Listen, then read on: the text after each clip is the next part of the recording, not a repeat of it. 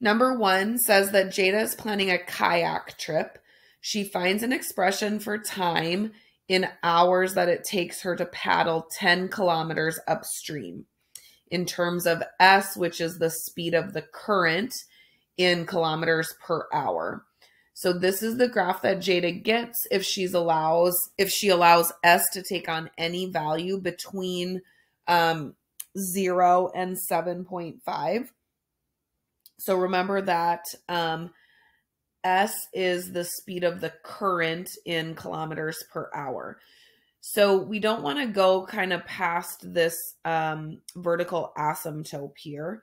And also when we're looking at this, so we're looking at as we get closer and closer to this vertical asymptote, our time is getting bigger and bigger. So the closer we get to this, the time paddling is going to approach infinity. So we're certainly not going to be paddling for an infinite number of hours. That's ridiculous. And the closer and closer you get to this, the higher and higher it's going. So if we take a look here, and you kind of look at this, okay, so this is at about 4.5, a speed of 4.5 kilometers per hour. She's going to be paddling for 10 hours. And 10 hours is a pretty long time paddling. So that's probably a pretty good upper limit for our speed. So we're going to put S in here. So we want our speed to be above 0, okay? I mean, it could be 0. I guess it could equal 0. You could have still water. So between 0 and say like 4.5. So then what is the approximate speed of the current if her trip takes 6 hours? So that's going to be our Y value. So her trip is taking 6 hours. So let's follow that over to the graph. We see it hit the graph here. So then we'll follow this down to our speed, and that's going to be close to 4. So her speed is maybe like 3.8 kilometers per hour. Number 2, a cylindrical can needs to have a volume of 6 cubic inches. A label is to go around the side of the can, and the function S of R equals 12 divided by R gives the area of the label in square inches, where R is the radius of the can. So as R gets closer and closer to 0, what does the behavior of the function tell you about this situation? So you could just start plugging in values of R. So if I do 12 divided by 1, that's 12. And we want to get closer and closer to 0. So I want to get closer to 0 than 1. So I could put in 0.5. So 12 divided by 1/2 is 24. I could put in 12 divided by 0.25. So 12 divided by 1/4 is 48. And so this is giving you that surface area. You could plug in 12 divided by 1/10 or 0.1, and that's going to be 120.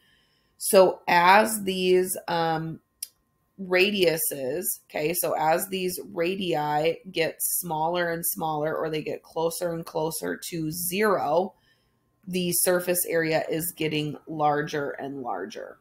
Okay, so the smaller the radius, okay, the larger the surface area.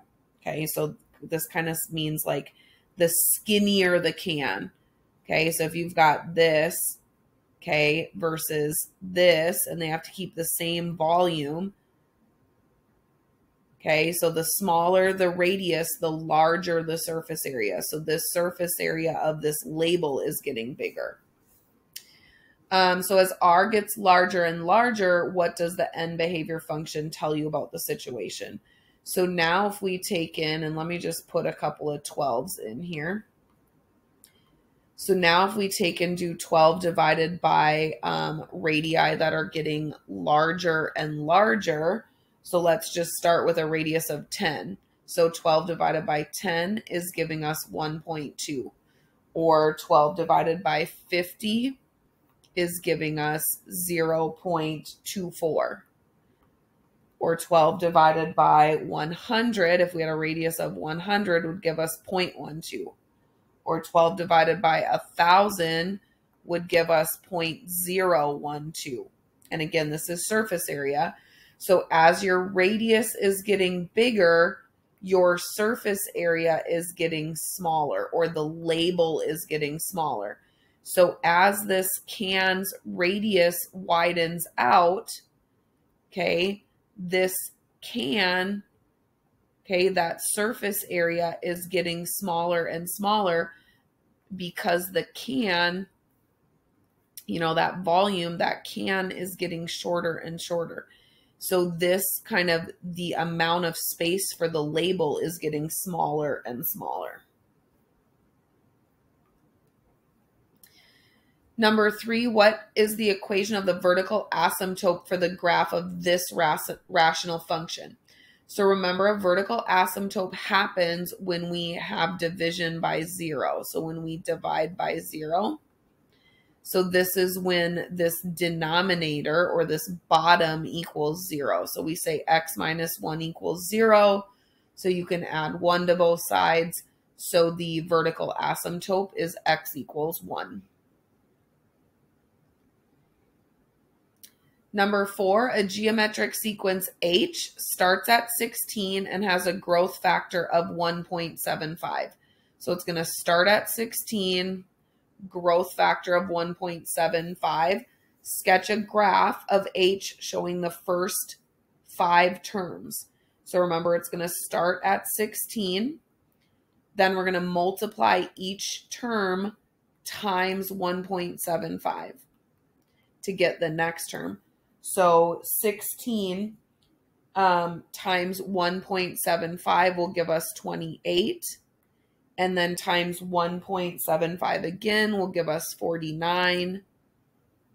Times 1.75 again will give us about 85.75. Times 1.75 again will give us 150. And then remember, we're supposed to sketch a graph of this. Okay, so remember that if we kind of think of it as x and y, x is going to be the term number, and then y is going to be the term. So it's that 16, 28, 49, 85.75, and then 150. So then we'll go ahead and graph this. So I'll go 1, 2, 3, 4, 5 on the x.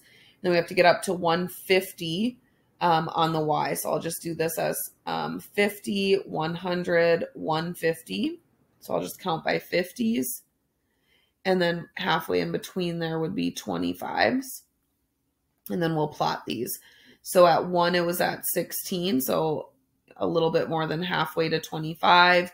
2, it was at 28. So just over 25. 3, it was at 49. So almost to 50. 4, it was at 85.75, so kind of halfway between 75 and 100. And then at 5, it was at 150. So you kind of see it growing at a curve there, at an exponential function. Number 5, is this the graph of g of x or h of x? And explain how you know. So we see this negative x squared, and then we'll have it times x. So the lead term of g of x is negative x cubed. And then we have x squared times x for h of x. So this lead term is x cubed. So then it's thinking about, if the leading term is negative or positive, which way does this graph go? So remember, if the leading term is negative, it starts up and goes down. So kind of the overall behavior is it's going down. And so this one is g of x.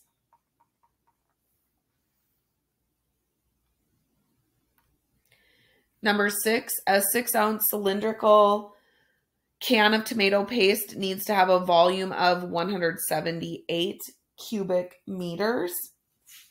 The current can design uses a radius of 2.75 centimeters and a height of 7.5. Use graphing technology to find a cylindrical design that would have less surface area So each can uses less metal.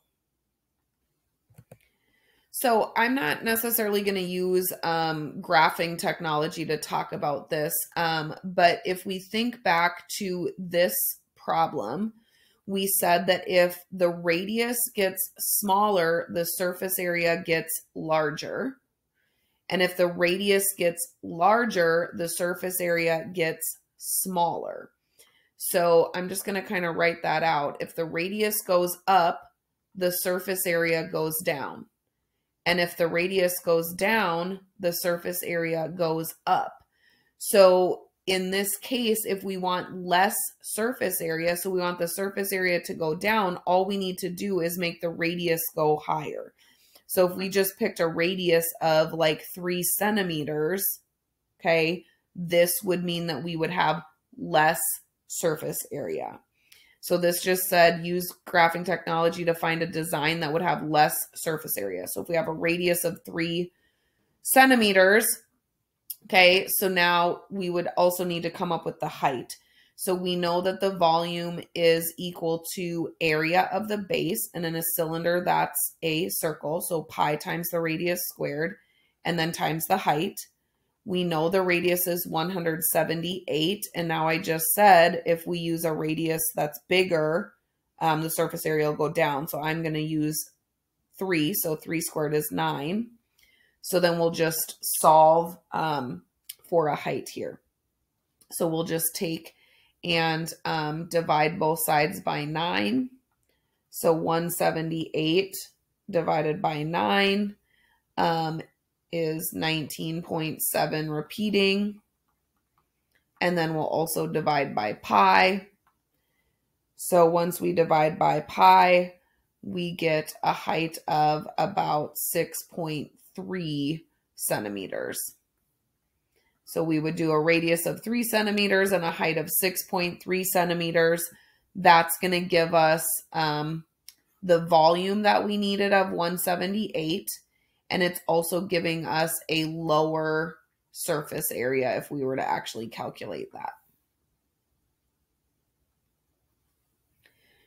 Number 7, the surface area in square units of a cylinder with a volume of 20 cubic units is a function of the radius in units, where S of R equals this. What is the surface area of a cylinder with a volume of 20, okay, which is from this equation, when the radius is 4? So we're just trying to do S of 4 here. So we're just going to plug 4 into this function. So 2 times pi times 4 squared plus 40 divided by 4. And so 4 squared is 16 times 2 is 32 with a pi. And then 40 divided by 4 is 10. So that would be the exact answer in terms of pi, we call that. Or you can plug this into your calculator, multiply in the pi, and you get about 119.3.